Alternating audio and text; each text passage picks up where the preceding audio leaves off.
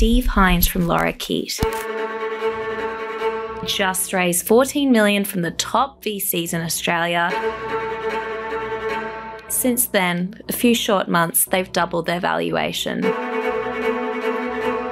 They're the hottest thing in AI in Australia. They're stealing all the best AI engineers. Steve does not hold back.